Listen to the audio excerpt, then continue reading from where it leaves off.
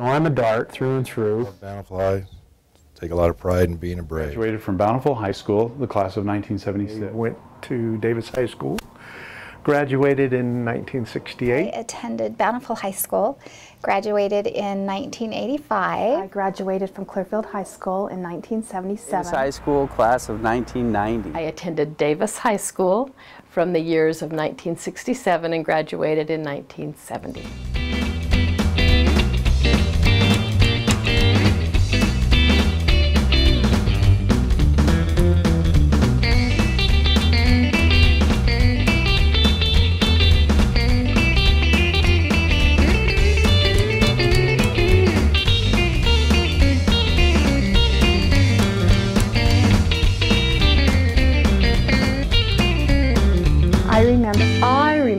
I remember when.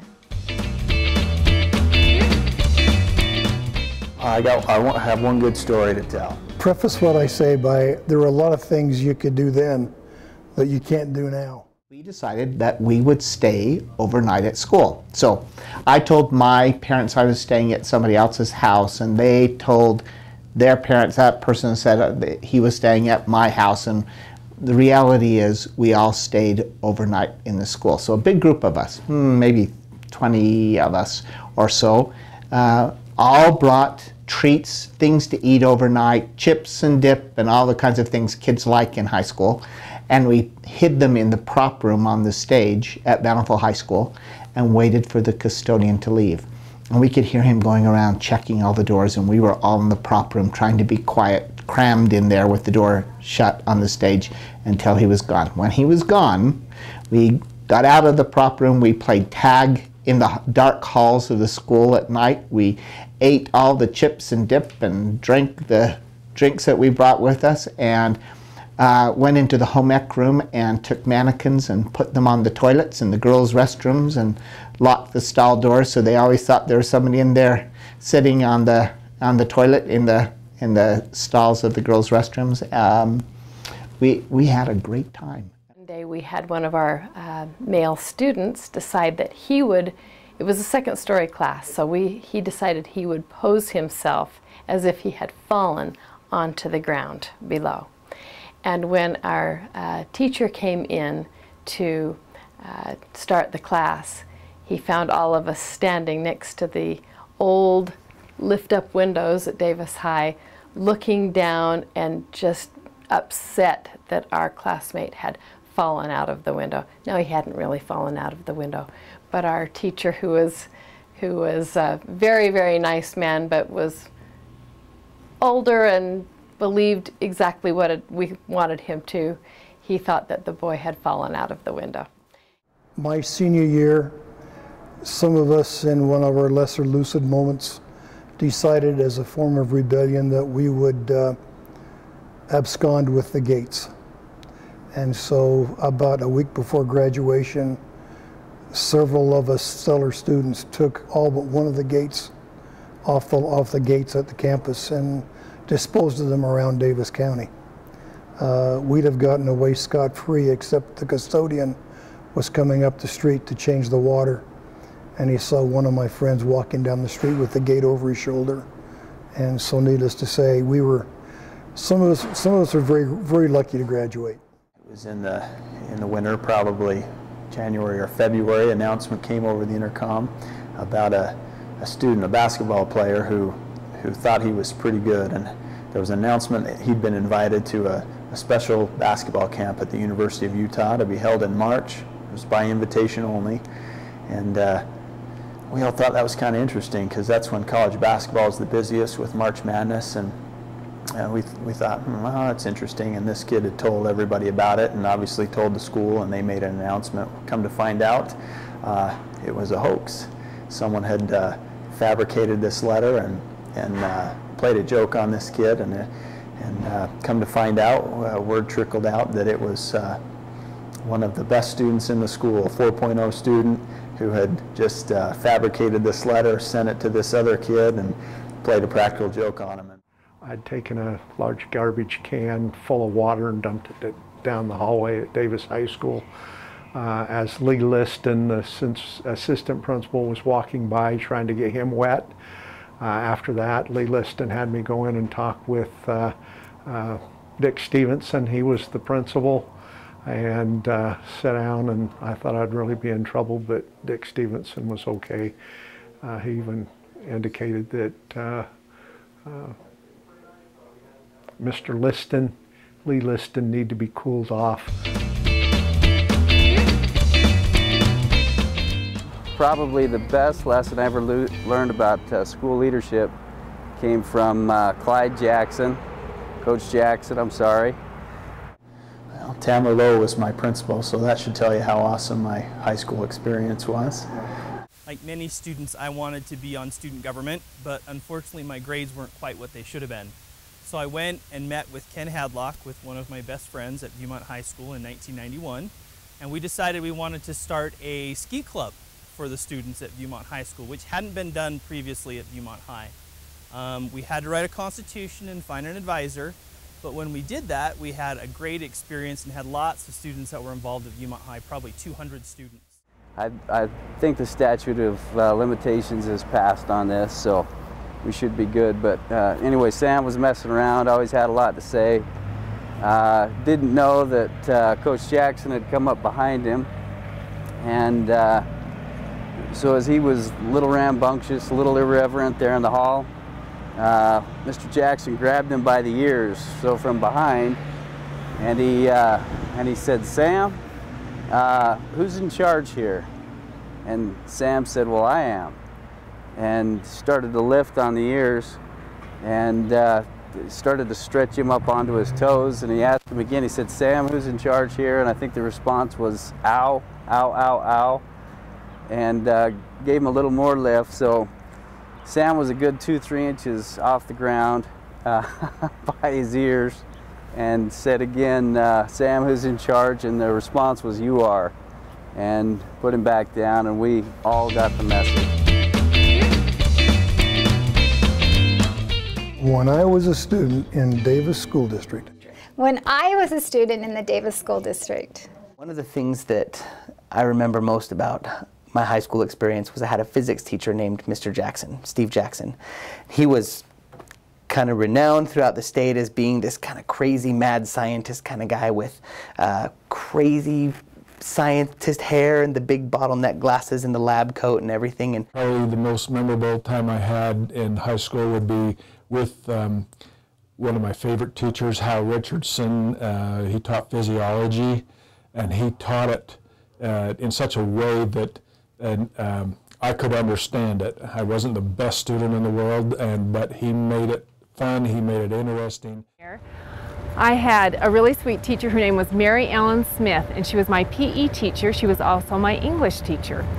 And I remember one day in class in that old hot Bountiful Junior High School, the window was open and we were supposed to be reading. But to get the window closed, you had to reach way out and pull it in. Well, as we were reading, Mrs. Smith went over to the window. The wind was blowing, and it must have been blowing her papers. So she reaches out the window to close the window, and her wig went whoop right off. She caught it with one hand, and she put it back on her head, and I know she was so embarrassed. And she comes back in, and she had put it on wrong, and we loved her so much, nobody really wanted to embarrass her when she sat down. The wig was so askew that we all just burst out laughing, and she just ripped it off her head, rearranged it, and put it back on, and anyway, we loved her. I was thinking today of my favorite memories, and they always, other than the social aspect of school, they always come back to the classroom. Every time we'd take a classroom test, he would announce the students' scores as he handed the test back. He would stand in front of the class the day after the test, after he'd graded them, and say, "Harrison, 100%. That's a pretty good score, Harrison." Then he'd hand it to him. Then he'd say, "Toon, 98%. Not as good as Harrison." And he'd hand it back. There was a girl in there, and her last name was Grotepass. And he could never get it pronounced right. And he used to call her Grotepus. He'd say, "Grotepus, 94. He'd look down at her paper and say, "That's a pretty good score for a girl, Grotepus." My situation was a little bit different in that we moved from San Antonio, Texas, the middle of my senior year. We moved to Bountiful about November of 1975. I had a great experience though. There were some teachers that put their arm around me, understood my situation. John Robinson helped me with some athletic situations. Paul Waite was the head coach and brought me in and got me on the football team. Rulon Homer was there.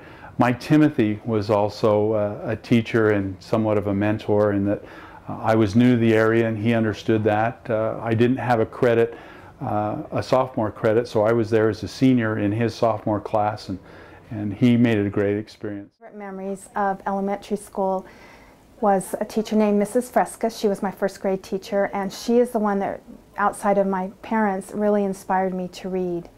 And she allowed my best friend Tony, who happens to be a teacher, Tony Bauman, in our school district, she allowed the two of us to come back throughout our elementary school years and teach her first grade class a book, and we illustrated it and read it to them, and that was always fun. We always look forward to doing that. I will never forget. I'll never forget. I'll even start my first and second grade years. The old Stoker Elementary School in Bountiful, where my mother had gone to school, my grandfather had gone to school, my great-grandfather went to school at old Stoker Elementary. Most of the time during recess we play hopscotch. So I entered the hopscotch tournament and I took third place in this hopscotch tournament, and I even still have my medal, my bronze medal, and I even have my hoppy ta. In case you don't know what it is, this is what you throw down to play hopscotch with. Anyway, that was kind of a fun memory. We're from Dart and from Davis High School. You spent those years roaming around a building that was already old. By 1969, even then, even though it was used for a lot more years, it was old, and there were the catacombs and the underground systems, and we found ourselves in those often. In fact, I even remember there were a group of us that during one assembly, you could crawl under the area where the auditorium was, and they had catacombs through there, actual places that you could go in, and then there were on the floor of the auditorium there were these, I guess they were air ducts or air systems that were looked like little bells, and they had cavities, open cavities in them, and we'd stick our fingers through and tickle people's legs and ankles, and we did that a couple of times. And a lot of good memories, a lot of friends that I still hang out with. Steve Hill, which unfortunately we don't have him with us anymore, but he was our class president, and he was a lot of fun. And I have the great opportunity of working with some of my former teachers, like Coach Waite, Rulon Homer. So it's kind of funny how it's gone full circle. Well, my favorite memory was when I was at Mill Creek Junior High, and I was the 8th grade student there, and I remember it was snowing outside and some big guys from the district came, and I didn't know who they were, but they announced that a new junior high was going to be opening up by where I lived, which was Mueller Park Junior High. And they told us that we were able to pick the colors of the school and the mascot for the school. So we were really excited, all of us that were going to go to the Mueller Park Junior High. So I remember that we had different colors in mind, and we chose light blue and dark blue. And the mascot that we chose was the Panthers. And we were all really excited the first day that we walked into Mueller Park Junior High, and the carpet was blue and the lockers were blue. And we really felt like the district cared about the students and listened to the students. We feel it's important that we tell the story about girls athletics. We were in the very first, we call ourselves the pioneers, you might say. We were able to participate in the very first state championships for girls. And our coach at the time was Norma Cart, and she coached everything. So we played volleyball, basketball, and track, and tennis, and gymnastics. She did everything. Play and we days. Wore the cutest gym suits you ever did see. They were gold pinstripe. They were mustard colored with white pinstripes, and they snapped on the top, and we wore a penny or whatever you call them. Jersey. No, it's a penny, a vest, and they had brown numbers on them and a little gold. We were darling. We were very darling.